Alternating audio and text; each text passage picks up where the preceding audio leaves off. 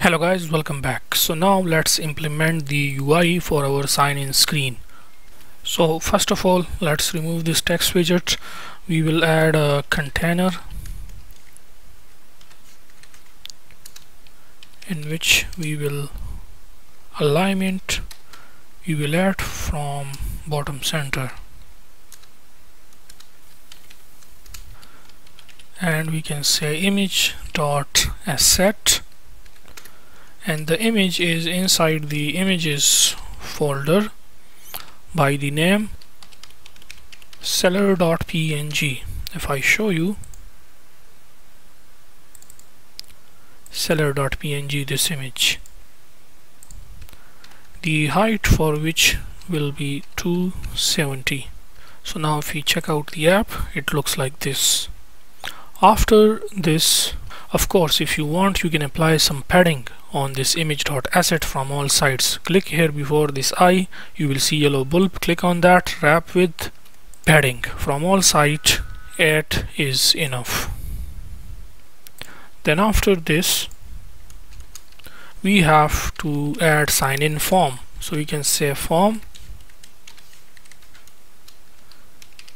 key will be sign-in form key. So we can add here global key form state.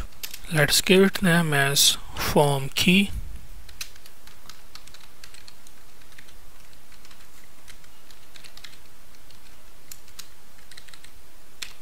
So we can say key form key child column widget. We will have basically two text fields, one for the email, one for the password. So that's why we need a multi-children widget, which is column, and in perpendicular direction we want to display, so that's why we use column widget.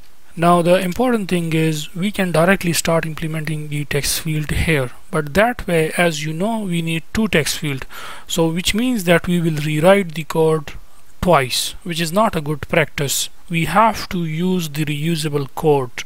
That is, we can write the code only one time and we can call it anywhere whenever we need it according to our need. So for that purpose, we will create a reusable widget. So what we can do, right click on lib, new, create a new folder. We will give it name as widgets. Then right click on widgets folder, new dot file, and we will give it name as custom underscore text underscore field. Import material dot dot.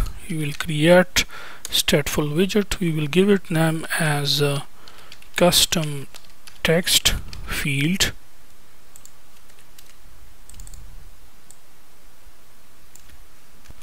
Return container widget.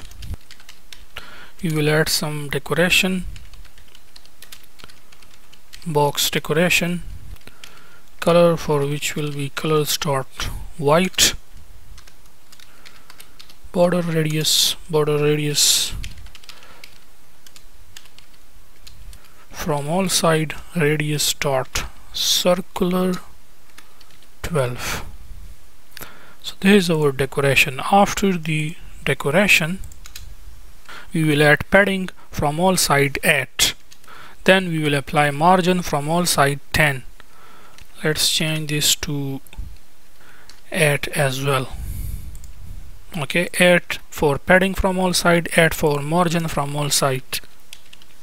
Child text form field, we will set the property enabled, and basically now here we have to define some parameters which we will receive here inside our custom text field.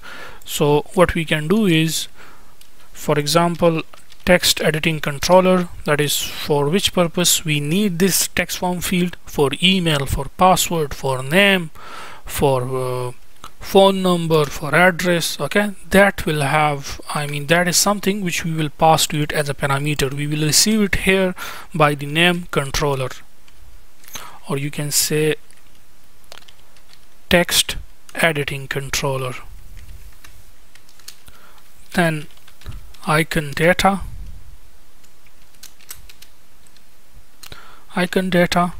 then a string for the hint, that is password text field will have its own hint text, and email text field will have its own hint text. As I told you guys, we are making this reusable, so we can say hint text, or you can say hint string. Then a boolean type variable on the basis of which we will understand the property of a text form field is obscure. Either it is for password. If it is for password, it means it will have a true value and the text will be in secure form, in dotted form. Otherwise, if it is for email, then it will be in visible form, that is in readable form. Visible form means readable form. So we can give it the same name, that is secre, okay, like this, and the default value for this will be true. Is obscure. Then a boolean type variable, that is either we want to enable the text field or we want to lock it. So by default it will be true. We can receive it here in the constructor, so we can say this dot text rating controller, comma this dot icon data, comma this dot hint string, this dot is obscure, and then finally the last one, which is this dot enabled.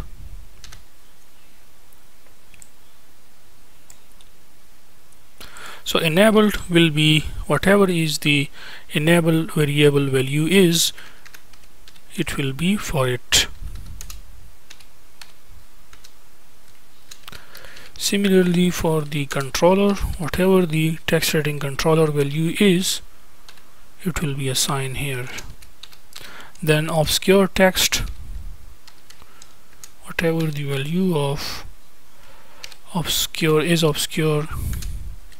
variable is, it will be assigned here. Make sure to remove this const from here, okay, and add a null check here.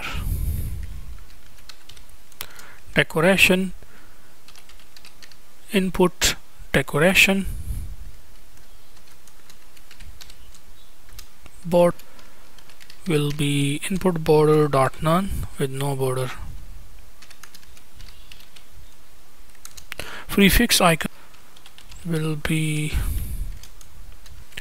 whatever our icon data is, it will be our prefix icon. So we can say widget dot icon data, and the color for this will be colors dot blue accent. Then after the prefix icon we have hint text.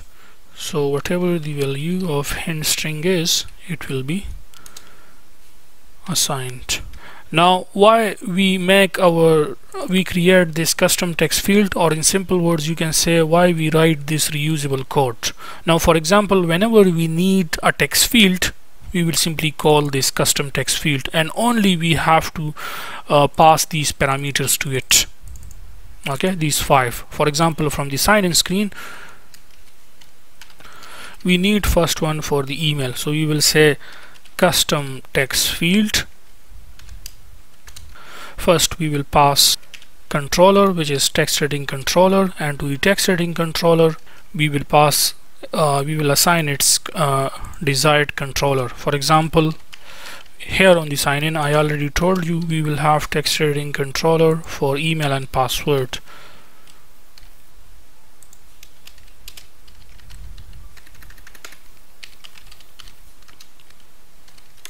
So we can say text rating controller, second one password. So for the email we can say email text rating controller.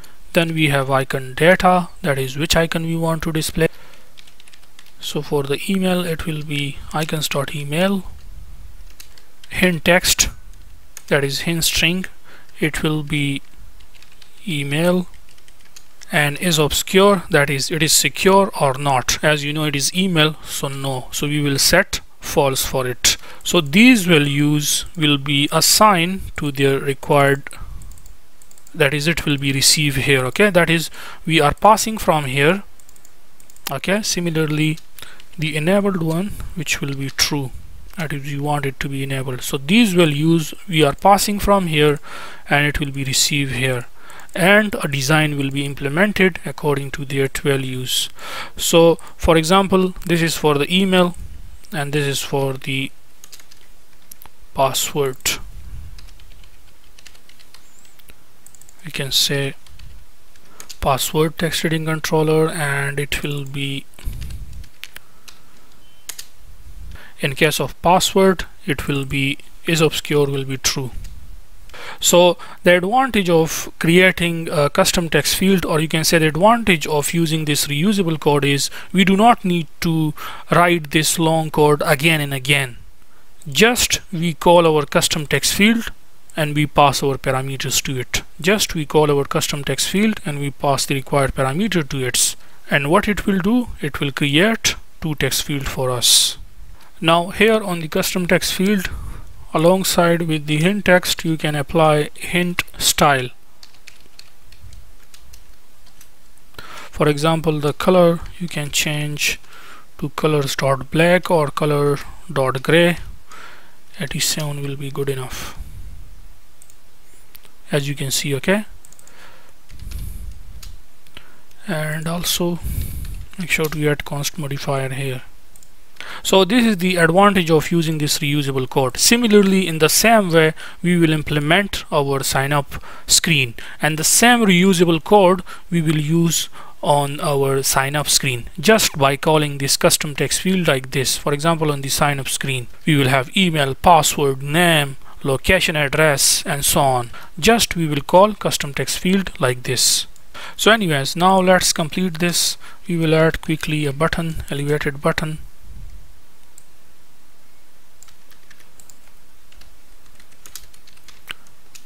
When the user click on it, of course we will log in, but for now we will leave it like this. Let's apply a style on this button, which is elevated button dot style from, that is we want to change its background color. So what we can do is we can say background color will be colors dot fluorescent, and then also what we want is we want to apply padding const edge ins dot symmetry. Horizontal will be 50 and vertical will be 10, and then comes the, after the style comes the name of this button. So we can say child const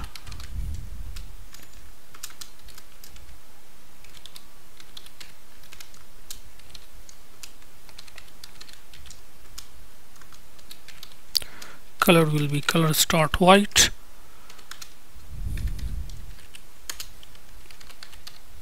font weight will be bold. You can see it looks like this.